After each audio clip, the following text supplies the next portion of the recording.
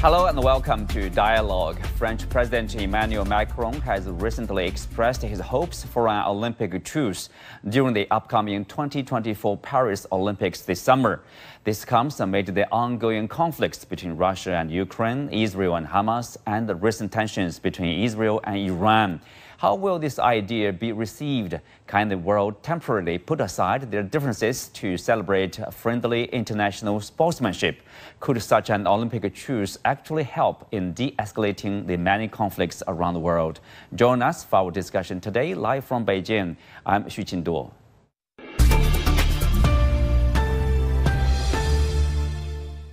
Joining me today are Joel Ruet, chairman of the Bridge Tank, and Wang Jin, associate professor at the Northwest University of China, and later by Peter Kuznick, professor of history at American University.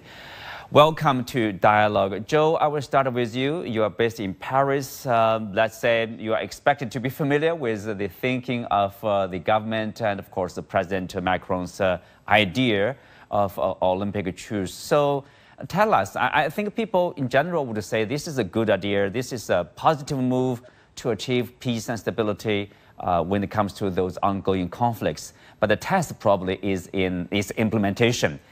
Because there are, say, unknowns, there are challenges over there. What do you make of the idea? Well, thank you for asking. In politics, the challenge is always into implementation. Now, we expect, it is the same, that we expect great leaders to prepare war at time of peace. They prepare for war. They against war. I see your eyes, bro.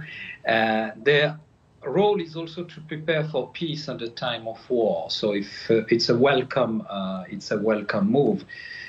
All the more that we see the number of crises expanding and possibly the risk of escalations in some areas of the world. So it's a timely moment to suggest that. That's one.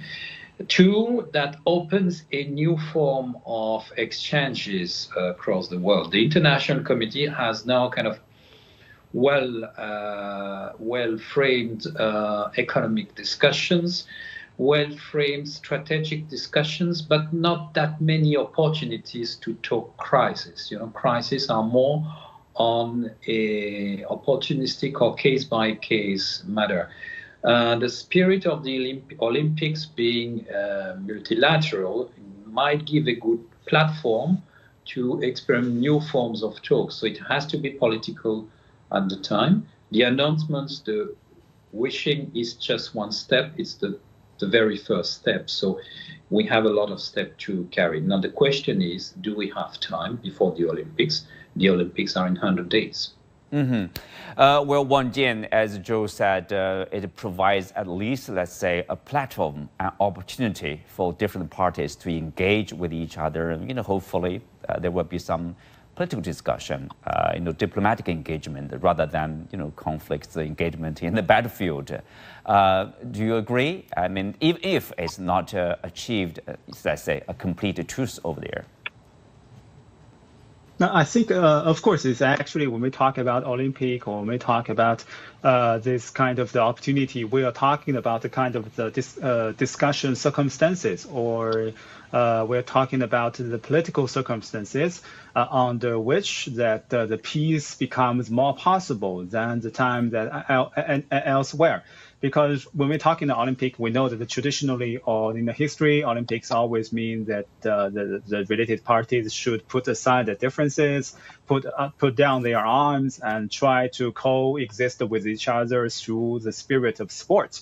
So actually, when the time as we mentioned that the war, a lot of areas in this world now is undergoing war. For example, the war is still ongoing between Russia and Ukraine, and the war is still ongoing between Palestinians and Israelis, and the war and the conflict and the crisis now is escalating, possibly escalating in the future between Israelis and Iranians. So that is why the spirit that go back to peace and spirit of reconsidering the war and its consequences are highly needed and urgently needed right now.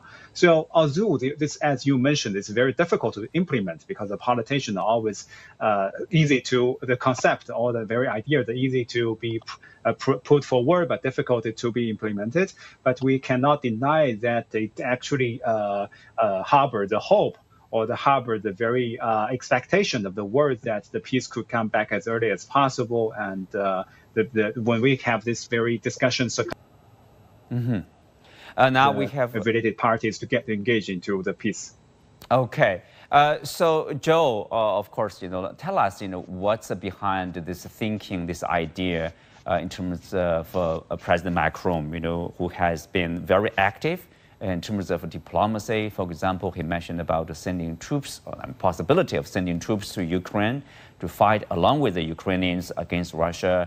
He talked about strategic autonomy of the EU, things like that. He has pursued a very independent policy.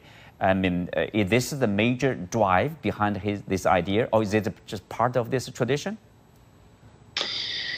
Well, to be back on the truce proposal, what is important to understand with the diplomatic policies of President Macron, and now we have several years of observation of his practice. He's not a man to propose something without having options or ideas or ways or reasonable chance to make it happen. Okay, so truce will be difficult, but the truce, if it is suggested, that means there must be some intermediary steps. Again, it is to be thought as a process. Not that we call for that. Tomorrow we have a yes, or tomorrow we have a yes and no. We will have steps, milestones, and politics is a process that builds on itself. The more you propose options, the more some of those options create other options and lead into something. So it's not just, I would say, the idea to save the spirit of the Olympics happening in Paris. I really believe the idea of creating a new form of platform for this discussion is important. Now, still, you were referring to Ukraine and to the idea that has been mentioned to send some troops. The difficulty when you are in those kind of asymmetric wars is to asymmetric in the sense that on the one hand you have a nuclear power, and the other hand you have no nuclear power. The old concepts of equal balance wars no longer work. So the concept of, for instance, nuclear deterrence don't work. So you have to get, if you want to have a chance to stop wars, you have to get and to build credible scenarios. I'm not saying credible threats, but credible scenarios of engagement, which are proxies for the good old strategic thinking in terms of deterrence. And the more you have a credible deterrence, the more you build options for peace. And I'm happy to see that there's a balance between the two processes. There might be a connect that develops over time. Mm-hmm. Well, now we have Professor Peter Kuznick from the American University. Peter, if you look at the idea, I wonder what's your initial response to the idea of an Olympic truce here? Basically a temporary ceasefire, both probably in the Ukraine battlefields and also in Gaza, even in Sudan. Hi, Shu. I'm glad to be with you. The idea is a great idea. We need a truce. We need a permanent ceasefire in all three situations. But it's unrealistic, sadly, and Macron is the wrong messenger for putting this forth. He says he wants to talk to Xi Jinping when they meet together, and that might be a small step in the right direction. Macron has been one of the most hawkish leaders on the planet, especially of late. Macron goes back and forth on this, but his recent calls for sending NATO troops to support Ukraine is the most dangerous, most volatile, most provocative step that could be taken in terms of bringing on a much broader war and possibly World War III.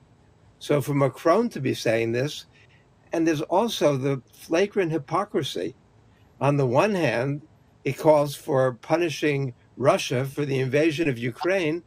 On the other hand, he supports the Israelis sending their athletes to the Olympics while this is going on. So it seems like a wonderful symbolic gesture, and it might be a small step in the direction of resolving these crises, but it's not very realistic at this moment, given what's going on, given France's role. So if he's going to have any hope for a Olympic truce, and we know this goes back to ancient Greece and is a very viable idea under certain circumstances, and the world needs it more now than it perhaps ever has, given what a dire situation we're in. But it just seems to be a hollow symbolic gesture on the part of a leader who does not have much credibility right now on the world scene. Mm-hmm. Well, Joe, I want your response. I think indeed, when asked about, the Russian response to the idea, I think one of the top politicians basically said that, their worry is like, if there's a suspense, and then the Ukrainians would regroup or, resupply. And of course, they are concerned with the fact that, French is sending troops or sending weapons to the Ukrainians. Do you think French here is a neutral role to bring different sides together to engage with each other here? I'm no military specialist, but from what I understand on analysis of the fields of Ukraine, the issue is not a few weeks issue, and a truce along the duration of the Olympics of 4 weeks, it's very unlikely it would change much in this, in the outlook of the war there. And should any side try to relocate, the other one would spot it immediately. The argument can be symmetric. The Russian armament system produces weapons at a rate and speed which is unseen and unmatched before. So, the argument is symmetrical. The only thing that stands clear is that should there be a truce, athletes would be able to go to the Olympics, and we have an additional credit to peace. That's one. Now, to the very fact, I don't want to respond to what was said. Everyone is free to analyze the way they want. When we talk about credibility of leaders in politics, you build credibility through building options. The very fact that you have a multiplication of crises, the very fact that you have the risk of escalation calls for a reaction for an action. The tool, again, of deterrence is, of course, linked to the risk of World War III, but we understand that one pulls deterrence strategies because precisely everyone wants to avoid World War III. That's A. B, if we look in terms of what happens in Gaza, the Israeli army operations there and war, and by the way, it's not a war between Palestinians and Israelis. It's a war between the state of Israel and a militia that is located in Palestinian territory. It's very different. But if you look at that, now that Iran is entering the scene, and we all know the good links, the good relationships of China with Iran, of China with Russia, by the way. So I think it's a good move if President Macron wants to have an open conversation with that during the state visit of President Xi Jinping. Mm-hmm. It can only contribute to peace. Oh, right. And here comes, of course, the expected role for China. Professor Wang Jin, of course, it seems to me like, the Western world, in particular European countries, there is a high hope for China to play, kind of a role to persuade Russia or, to play a role in the Middle East to help restore peace or to stop the violence. But from what's the Chinese perspective? From Chinese perspective, it seems that, China, is very careful, it's very cautious in terms of engaging with the different parties there.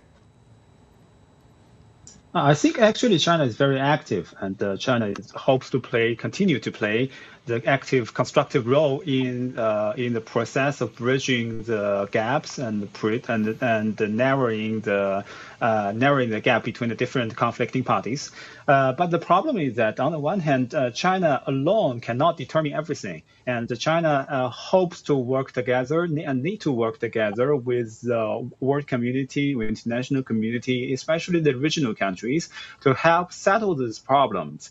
And on the other hand, when China actually put forward some ideas or the very important ideas, the important principle that facilitates the peace to come back as early as possible, there were always some obstacles. There were always some kind of the prevention power from the outside, from especially and particularly from some of the Western countries who are calling for war, who are calling for sanctions, who are calling for the double standards towards the different conflicting parties, and make the peace very difficult to implement it. For example, when we are talking about the recent crisis between Israel and Iran, of course that we can date it back to the April the 1st, when Israel launched the strikes against the targets inside Syria. I mean, the consular building of Iranian consular building.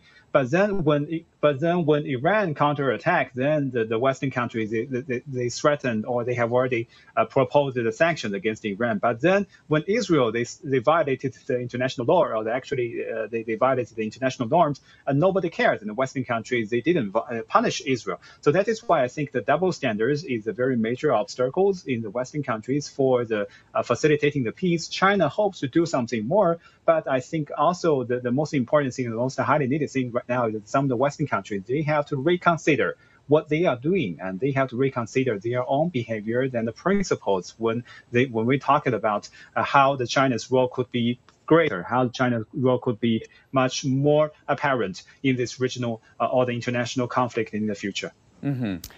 Well, Peter, speak of, if you look at the situation in Ukraine, of course, in the U.S. Congress, there's, in the latest news is there's a passage of this aid package, $61 billion US to Ukraine.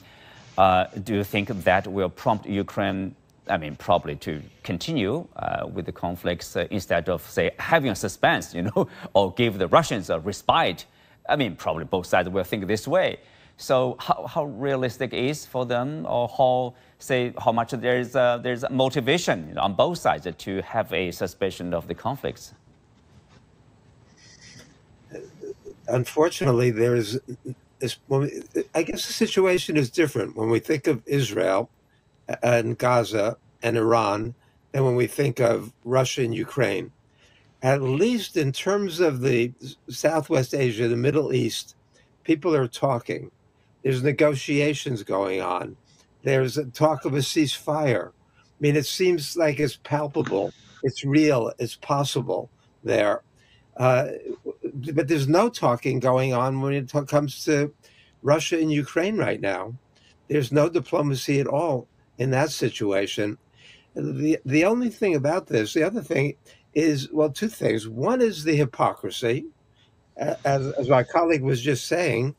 If you look at it historically, this policy, the new Olympic truce strategy, was adopted back in the early 1990s.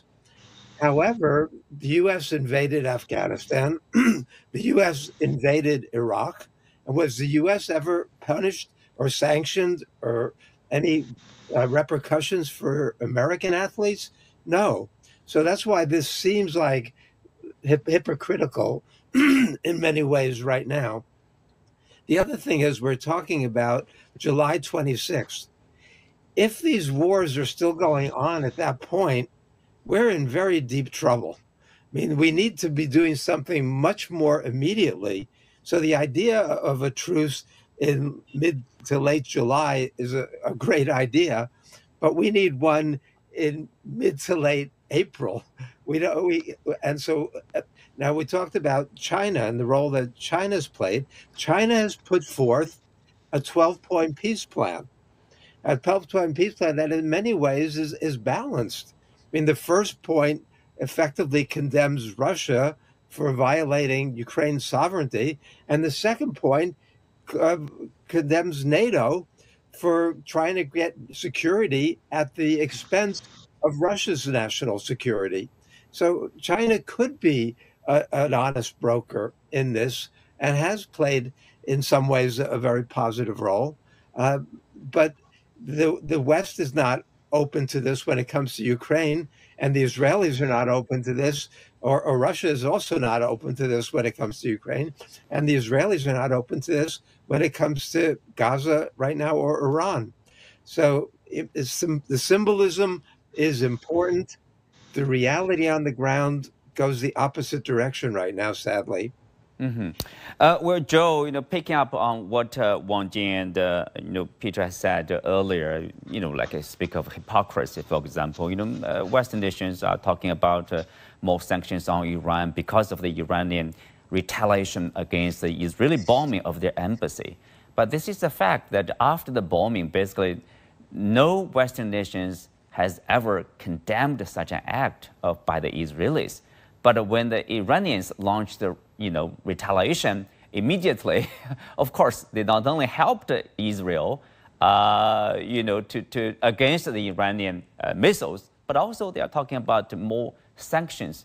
Many people probably in the global South, in the global majority, do see a hypocrisy or double standards by the Western nations. What about their credibility here? Well, it would be easy to say that hypocrisy is media way of calling countries' interest, and the real point is not even that. The point is that, and I want to underline that in this large aggregate that is called the West, there are a lot of debates on this. Most of what's called the West performs like, well, reasonably working democracies, and within those reasonably working democracies, you have a lot of debates. So what the countries answer, what the civil society answer, what the political society within countries answer is different. So one, there's nothing like the West. Two, I appreciated the fact that whenever one wants to make moves and contributions, the countries at war themselves are not very keen to answer. So it's not just the West doesn't want to answer. I'm not defending the West here, because as I said, it doesn't exist. But what is called the West may not be looking keen to answer to the 12 points resolution proposed by China. But it was rightly said that neither is Russia. So whenever you have wars, the time is frustrating. Time has devastation. Time has cost. Time has life cost. Lives cost. But we've never seen a war which is short. It calls for the two parties to wane themselves, to exhaust each other, so that they get more reasonable. And during this time, it's frustrating to propose ideas, and ideas might be nice but difficult, but it's the only way we have. Now, your question on the Global South is very important, very important. Mm-hmm. I think that the Global South, and again, there's nothing like the Global South, but if many countries within the Global South, which are directly impacted by that, or indirectly impacted, or even feel sympathetic to a cause, they have their voices. And the more we have platforms for them to raise their voices, the most important it is. But I really consider that, observing that as a researcher, that the more precise their voice will be, and the less they will refrain from clubbing the West, the this, the that, the South, the more effective this will be. And two different crises are different. Contributions will need to be specific, timely, and obviously heard of by existing powers from anywhere else. But the more those contributions will be timely, precise, and constructive, the better, Mm-hmm. And it's also a long process. It's going to take a decade or two. more participation from the global south. Yes. But pointed participation will be more credible. You know, we already have the alter globalist, the alter left, the whatever, to be criticizing in the generic manner. We've had that since the Vietnam War. We've had that since before, you know, and this has not led to a great change in international relations. If we want an effective, realistic, real change in international relations, we need pointed, constructive, consistent, and subsequently, let's say, ground-based contributions by southern countries. Consistent efforts. You know, Peter, speak of this, the majority of this international community. The International Olympic Committee has ruled, you know, athletes from Russia and Belarus can compete as individual neutral athletes, as long as they pass certain criteria, like they don't support the war. But it would mean that not having their flags, anthems, or national emblems. You know, people would ask, what about Israeli athletes and how do they be treated in the Olympic Games? It just points to the double standard that the world sees. The question, why does the global south not go along with the sanctions on Russia for the invasion of Ukraine? Even though everybody condemns the invasion, they refuse to go along with the sanctions because they're sick and tired of the hypocrisy. They're sick and tired of the double standards.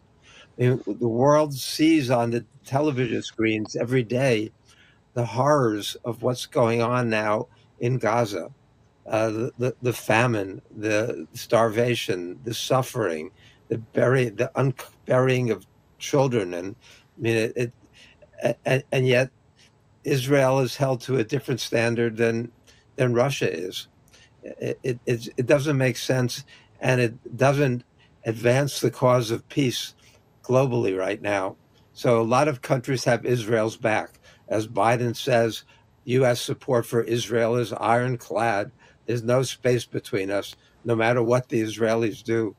And then he condemns what the Russians are doing in Ukraine.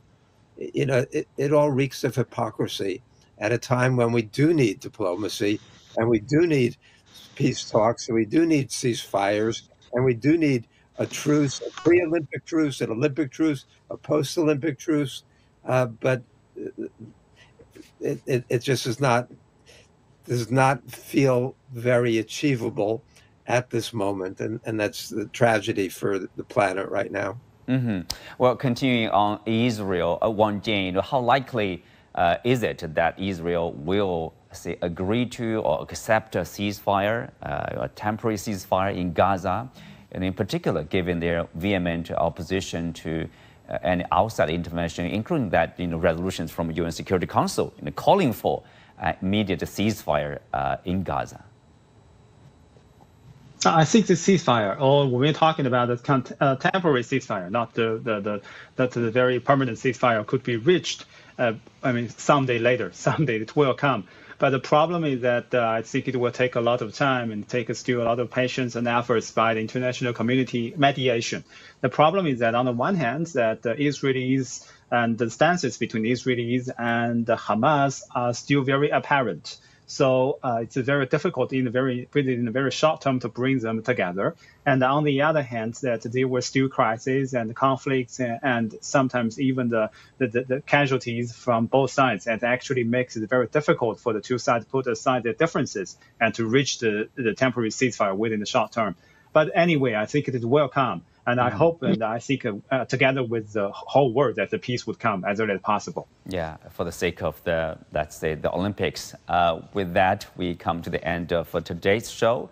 Many thanks to our guests. You can also watch us on the CGTN app on YouTube. Thank you for being with us. I'm Xu Qinduo. See you next time.